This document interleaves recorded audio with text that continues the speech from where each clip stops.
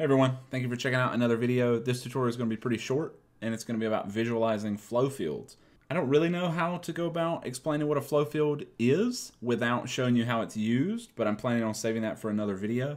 The basic idea is that we're going to generate noise values at coordinates, just like we've done in the past with simulating elevation, except now the only thing we're going to use those noise values to do is rotate a line. You can see an example of that here, and if you look at the lines that are neighboring each other, all of the changes in rotation are very gradual based on the gradual changes in the noise, specifically Perlin noise in this example. You can think about each one of the lines that you're seeing as kind of a directed force. So ideally in the future you'd be able to take thousands of particles, drop them in randomly on this flow field, and then the direction of each point or each cell would affect the particles as they move around, and it would create this really cool effect. But this is just kind of a basic structure to begin with, and I'm going to show you how to make it in just a few lines of code. So I think the example that I just had pulled up, we have to, I think it was 50 by 50 is the grid, so cell count, we'll just start here with 50. We have to calculate the size of every cell, since really it's still a grid. They're still just squares in a grid. We're just drawing the lines. Since this is, I'm going to keep the image a square, so 1000 by 1000, so you can either grab the width or the height and just divide by cell count. And then since we're going to be working with Perlin noise, I'm going to define a noise scale value just like always, because we need to zoom in on the results of the noise.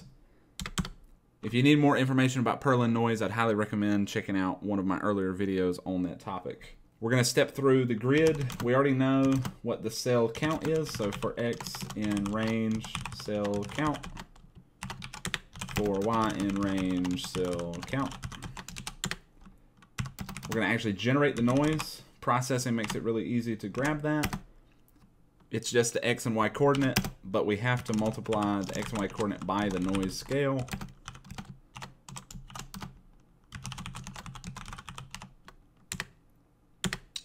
We've already set the color of the line.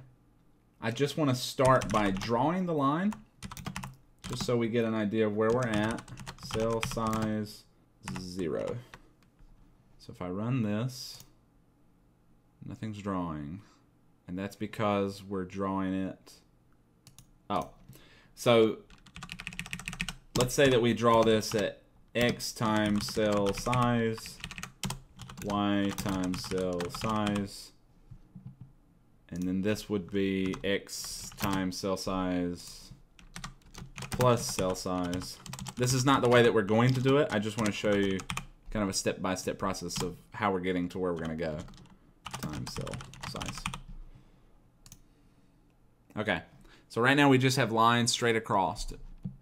It's not one continuous line. It's still in a grid. You just can't see it right now because we're not applying any kind of rotation. In order to rotate everything individually, we have to make sure we're rotating around the origin of the cell itself and not rotating on the origin of our image. In order to do that, we need to translate our origin. We're going to move from 0, 0, and we're going to make our origin the actual origin of that cell. So we're literally going to say translate X times cell size, Y times cell size. So now that we've translated to that point, we can call 0, 0, which is the origin, but we have a new origin. Hopefully that makes sense. And then we can just call cell size. Now this shouldn't work for other reasons. The reason that it's not going to work is because every time we translate, we're not resetting to the origin, the actual image origin, before every cell. Processing makes it really easy to kind of erase your settings and move back to a previous state. So before we translate, we're at the image origin of 0, 0, and we can call this function called push matrix, which means we're just taking where we are, we're pushing it onto the stack so that later we can pop it off and we'll just reset to that. So after we translate and we draw a line, we just want to pop matrix and we should be back to where we were before.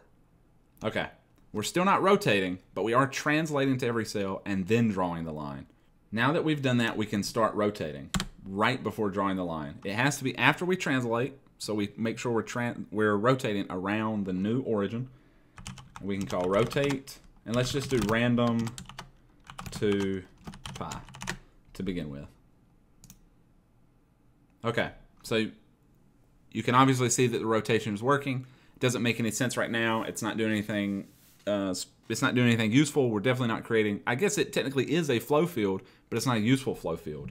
So we want to control the gradual change in our rotation between the cells, and we've already got this noise value that we're not doing anything with. So let's set a rotation variable, and we're going to multiply our noise value. Just a quick reminder: this variable will be a value between 0 and 1. We already know that the full rotation is 2 times pi, so we can just take this value and multiply it by 2 times pi. And then when we rotate, we just rotate by that value, and then just like that, we have a flow field. Super easy, just a few lines of code. The only thing we're really doing besides drawing lines in a grid is just making sure we're applying a noise value to a rotation, translating, rotating, drawing the line. Hopefully you can kind of see on your own where this would go if you were actually using these points. I don't really know what to call them, these vectors within the flow field to affect particles.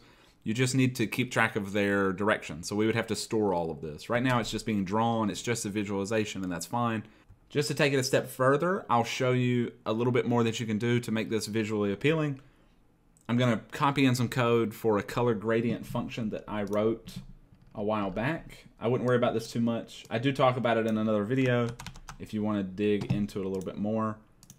I'm just going to copy this in.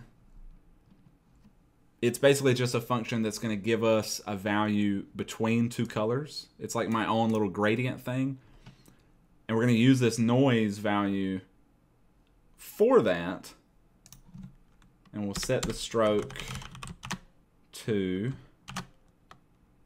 get color, or I think it's get gradient point. Get gradient point color. I also copied in this array of, or this list of colors. Colors 0, colors 1.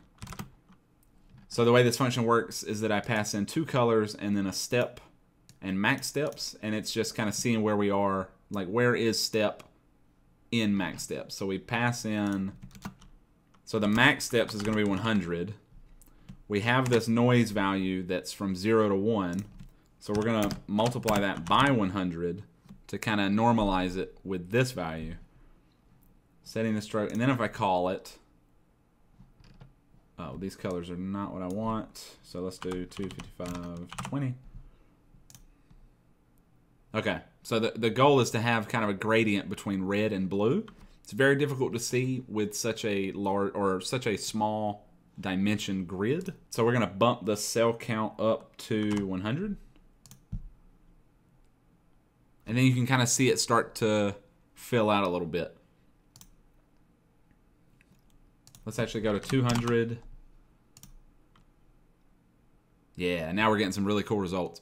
Hopefully the video has been helpful. I'm excited to talk more about these flow fields in the future. If you did learn something new or you enjoyed the video in general, maybe think about hitting the subscribe button. I am getting close to 1,000 subscribers, which is pretty cool. I've been doing this for a little over 8 months now, and it's been a lot of fun. I enjoy making the videos. I enjoy seeing that people are actually learning things from them. So if you've been watching, thank you very much, and hopefully I'll see you in the next video.